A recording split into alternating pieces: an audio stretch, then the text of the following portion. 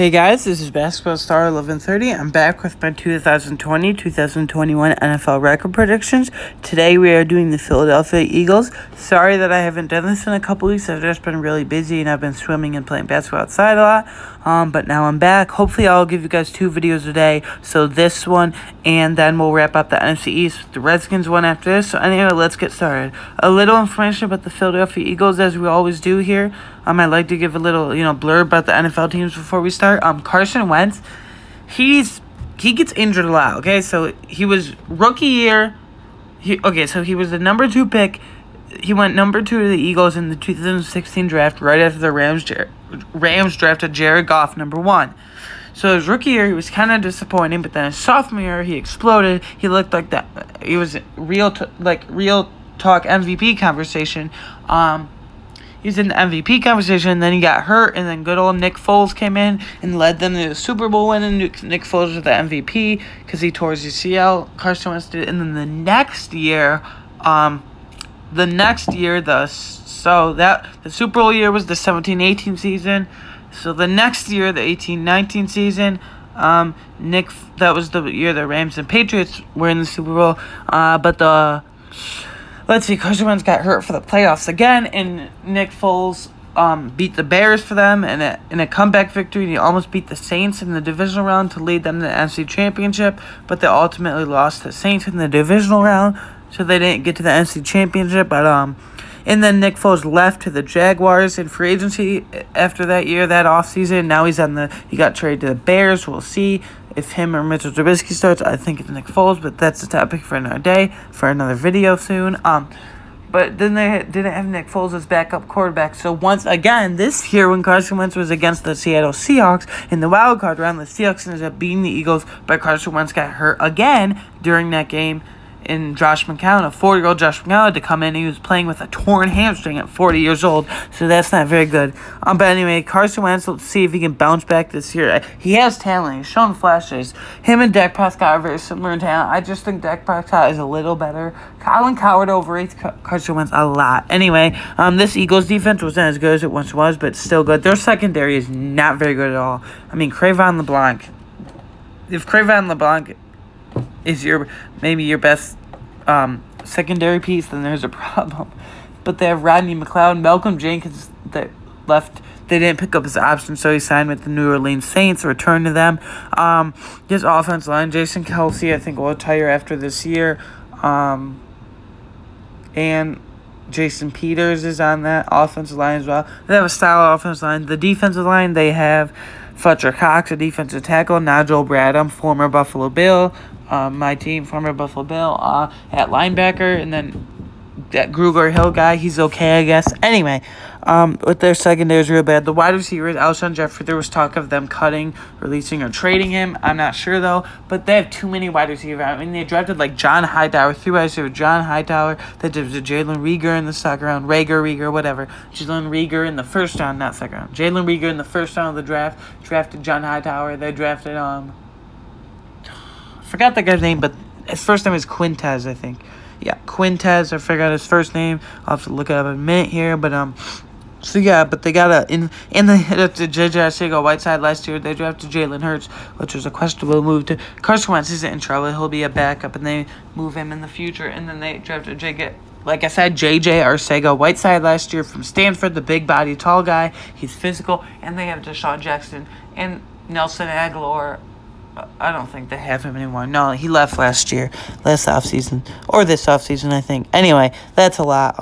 But yeah, I think this team can be very solid. Anyway, it's a battle between them and the Cowboys for NFC East, and I think it will be like that for years to come. Carson Wentz versus Dak Prescott will be a great quarterback rivalry. Anyway, let's get to the actual record prediction. I know that was a little long. Sorry for going off on a tangent there, but I just wanted to explain things. Anyway, so let's see. Sorry, I had to turn the brightness up. At Redskins, week 1, I think the Eagles will sweep the Redskins home and away, so the Eagles start 1-0. I don't believe in Dwayne Haskins, whatsoever. There was rumors last year of maybe it was just smoke and fake. Maybe it was just smoke, but there was rumors of the Redskins drafting Tua Tagovailoa at number 2, but they stayed put and didn't trade either. They drafted Chase Young, which was a good choice, so The Redskins start 0-1. So the Redskins would be 0-1 here, but the Eagles start 1-0. Next versus Rams. Since the Eagles are home, again, I'm going to give the Eagles 2-0. If the Rams were home, it would still be close, but I would take the Rams.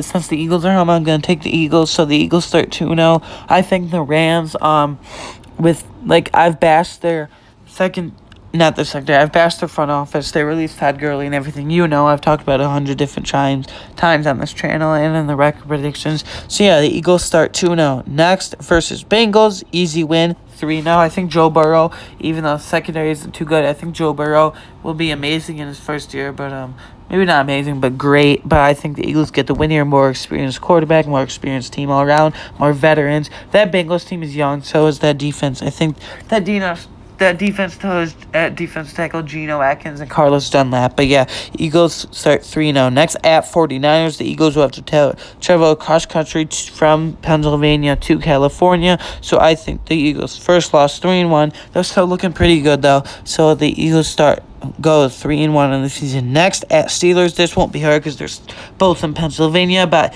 if the Eagles were home, I would take the Eagles. But it's really hard to play at Heinz Field. Yeah, Heinz Field. The name of the Steelers Stadium. It's really hard to play there, so I'm going to say the Eagles lose here. I think Ben Roethlisberger will bounce back maybe and then retire this year or the next. So the Eagles move to 3-2. 2 losses in a row. Next, versus Ravens. Oh, this is tough. Just because the Eagles are home here, if the Ravens were home, I would take the Ravens. But since the Eagles are home here, I'm going to give the Eagles benefit of the doubt. Home field advantage, so the Eagles are 4-2. I think the Eagles defense will be able to contain Lamar Jackson rushing, but I think the Ravens receivers will go off in the secondary. But and I think the Eagles win, so they get their 4th win of the season. So the Eagles move to 4-2. Next, versus Giants, I think the Eagles will sweep the Giants both times, home and away, just like they're sweeping the Redskins. So I don't think the Giants are that good. They got Saquon Barkley. I don't believe in Daniel Jones, just like I don't believe in Dwayne Haskins.